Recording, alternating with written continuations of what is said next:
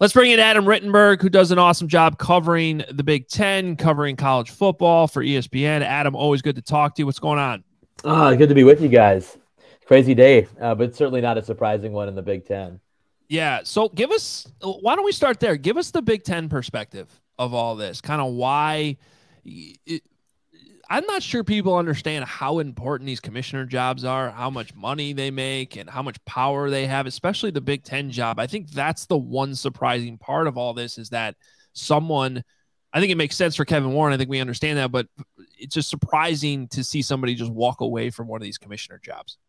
Yeah, it is. And I think there's a couple of factors, Adam. One of them is that I don't know if Kevin Warren was ever a great fit in the Big Ten in some ways, in terms of his leadership style, in terms of, the relationships that just weren't ever where they needed to be with athletic directors and some of the other people who had been around college athletics for a lot longer than Kevin. And then you have 2020, which was literally the worst way to start a job like this. And obviously the decisions that happened that year, in some cases could never be repaired, some of those relationships. But Kevin Warren did, I thought, a lot of really good things during his time at the Big Ten. And so much of the commissioner jobs, you mentioned the power, it revolves around the media rights contracts. So, that is the thing, even if you're in the job for 3 years or if you're in the job for 30 years, like Jim Delaney was before Kevin, that's the thing that consumes you. Jim Delaney told me that was the thing he thought about every single day as Big Ten commissioner about, what's going to happen with the media rights contract. So Kevin obviously did one of those last year, a historic one in terms of the scope, in terms of the revenue. And after that, it was almost like, okay, well, how much longer is he going to be at the Big Ten? Because the ties to the NFL, the fact that his leadership style and the relationship building never really clicked, at least at the administrator level. I think it was better at the presidential level. Was he going to be there another 2 years? Was he going to be there another 5 years? Was he going to do another media rights deal? Probably not. So he was never going to be a longtime Big Ten commissioner. That's just my belief. And also in talking to people around the conference. But this is obviously soon. This is the shortest tenure by far of anyone who sat in that seat in the Big Ten. So, Adam, it's great to see you. Thank you for, quickly responding to my text and jumping on this podcast. Really appreciate it. Adam was my former professor at DePaul, and really appreciate it. Adam, what does this mean for the Bears now that Kevin Warren's going to be in this president CEO role for Chicago, obviously after, ending his tenure with the Big Ten? Yeah, I think for the Bears, it definitely projects as a tremendous hire because, he has experience in the NFL with multiple franchises. He has experience in Minnesota with, getting a stadium project, seeing it from start to finish, bringing in corporate sponsors, working with the city, with the state. And as the Bears enter such an important new phase, because they need their own stadium, they need this to become a more valuable and successful franchise, in my opinion, as someone who watches the Bears mostly from afar. I think this could be tremendous. Now, I do wonder, and in talking to people around Kevin and even a little bit to Kevin himself a couple of weeks ago, how is he going to fit in with a franchise that's still, at least outwardly, and you guys may agree or disagree, I think Adam probably agrees with me, it is a mom and pop franchise, is a franchise that hasn't evolved enough in the last 3 or 4 decades. He is going to bring in different ideas. He is going to bring in a style that likely won't sit well with certain people there. He's going to bring in a lot of his own people. So it's a new day for the Chicago Bears. And they have to be accepting of that because he is getting tremendous control in that franchise, and the way that it was done for decades and decades is going to start changing. So I think from a credential standpoint, this is absolutely a grand slam hire. But will there be some bumps along the way? Absolutely. I think there are with any new leader from the outside, but especially one who has the style of leadership that Kevin has. Well, I think George McCaskey kind of showed his hand at changing of the guards of wanting to, he's never been accepting of ripping it down and rebuilding. He's always tried to patchwork. And I think last year hiring Ryan Poles was a little bit of a tell that he's kind of changing his philosophies a bit. And now with this hire, certainly as well. My question is more of a football standpoint. I think we all know at this point what he brings with his business acumen, his potential of helping with a stadium that all Bears fans are going to love when it gets built. But I think what a lot of Bears fans are going to say is, okay, but how is he going to be able to help us on the football field? Can you speak to his decision making on that end of it to give Bears fans some confidence, or is he strictly just a money guy? Yeah, it's a great question. Kevin, didn't play football. He was a basketball guy. I think he's more connected to basketball in some ways, even though he spent much of his career working in the NFL. So he knows NFL players. He's been around franchises. He's been around football operations people, but not in any sort of role where has direct control over them. So that's going to be really interesting in terms of the relationship with Ryan Poles, with Matt Eberflus, and if things don't go better with the next people in those chairs. I mean, that's going to be something to watch here. But I don't sense that Kevin is going to be overly hands-on on the football side, especially given where the stadium project could be going in the next few years. I mean, that's why you bring in Kevin Warren, because you look at what happened in Minneapolis and say, man, that would be great to have in Chicago or in the Chicago suburbs. We need that complex. This is the guy that can get it done. And that is such a large undertaking, as you guys know, that I just don't know how much time Kevin will have to, devote to the football operations side. Obviously, he's going to be involved in decisions regarding contracts and directions and some of the key hires. But I would imagine, knowing Kevin, that he is going to let Ryan Poles and his staff do their jobs. I tend to agree with you too. I think the football side is Ryan Poles' deal, and I don't know that there's going to be much meddling in there. Now, there's certainly crossover, right, when it comes to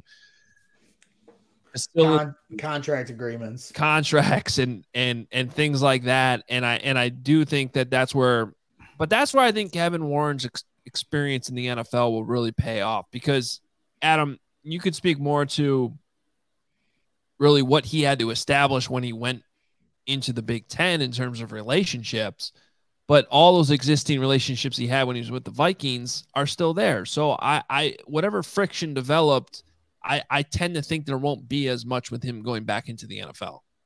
Yeah, I agree with you. And I mean, he has relationships at the highest levels with many of the people that you need to have those relationships with, certainly in the NFL office.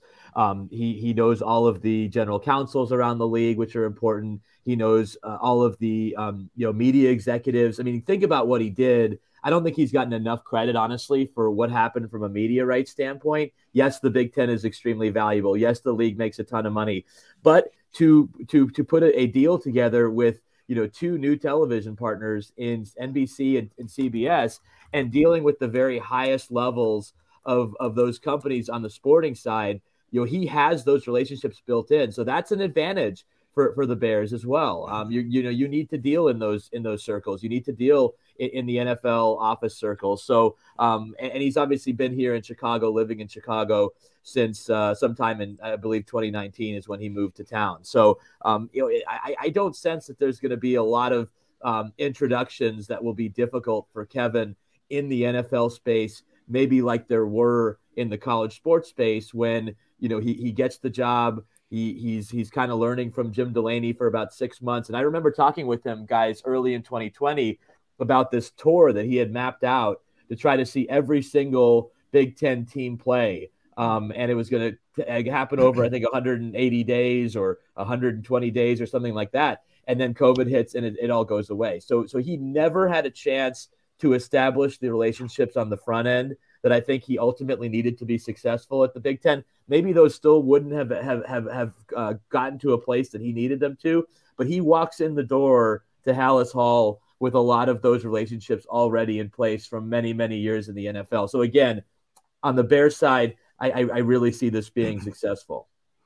Adam, you just mentioned like some of the interactions that you've had with Kevin Warren, and maybe didn't have the opportunity to do some more communicating. But what can you tell us about him just as a communicator in terms of when he's talking to whoever it may be? But what is Kevin Warren like in that aspect?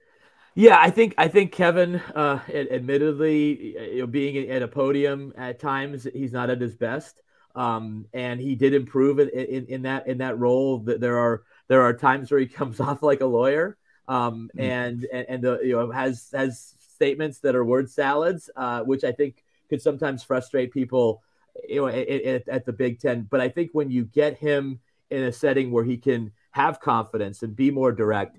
You can tell why he's been an effective leader and obviously had a very successful career. So, I guess I would have low expectations for Tuesday's introduction, but I think the more that he gets comfortable over time, and the more that you guys get to know. I mean, one thing that I will say about Kevin is that he went out of his way to build relationships with individuals, and candidly, I have a much closer relationship with him than I had really at any point with Jim Delaney while he was commissioner. I've gotten to know Jim in some ways better since he left the Big Ten than when he was actually there. Whereas I got to know Kevin extremely well during his short tenure as Big Ten commissioner. So I think he has the ability to build relationships. But as far as a figurehead, talking at press conferences, there was some work to do there because I think in some of his early opportunities, he wasn't as effective as a communicator in that setting. So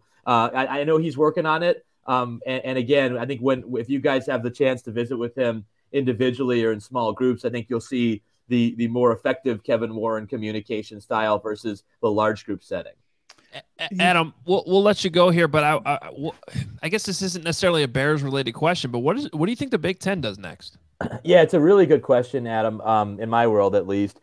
And I just tweeted about this. There's some interesting dynamics in play because one of the other things that, again, not making excuses because Kevin did make some mistakes during his time at the Big Ten, but he had historic presidential turnover during those 3 years. I think there's only 2 or 3 presidents that were with the group that hired him back in 2019 that are still in their roles, and really none that were leading that search. So it's a completely new group of presidents. Recent commissioner hires, especially at the Power 5 level, have come outside of college athletics. So Kevin Warren is one of them, George Kliavkoff from the Pac-12, Brett Yormark from the Big 12. These are not longtime administrators. And so, if that pattern holds, then I would expect somebody like that.